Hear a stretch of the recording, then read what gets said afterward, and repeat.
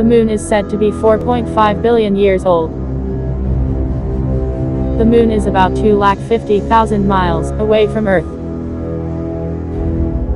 If you were able to travel by car to the moon, it would take you 130 days to get there. On average, the moon moves at 2,288 miles per hour around Earth. The moon does not change shape, but the shadow of the moon crosses our view of it and makes it seem to wax and wane. A waxing moon means the moon appears to be growing, becoming more lit up.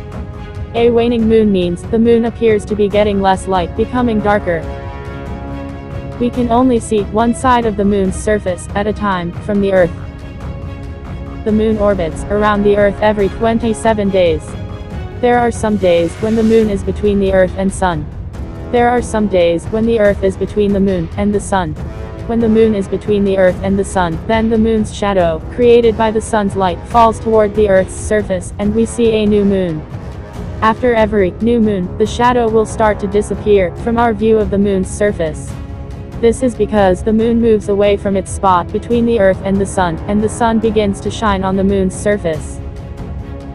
As the moon orbits around the Earth, the surface that we can see will have more and more light shining on it until it becomes a full moon, which is the opposite of a new moon. After every full moon, the moon begins to get darker, because it is moving toward the Sun, and has less and less sunshine hitting the visible surface. This is the waning moon stage. It is during this time that we see the moon change from full to half full, called quarter moon, to a crescent shape, called crescent moon, and finally back to a new moon completely covered in shadow.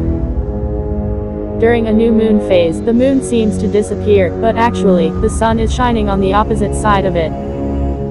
When the moon, Sun, and Earth line up, this condition is called eclipse. It is a misconception that the moon gives off light, when actually it is reflecting the Sun's light. If there was no Sun, then we would not be able to see the moon, and moon phases would not exist. Sometimes in February, there is no full moon phase.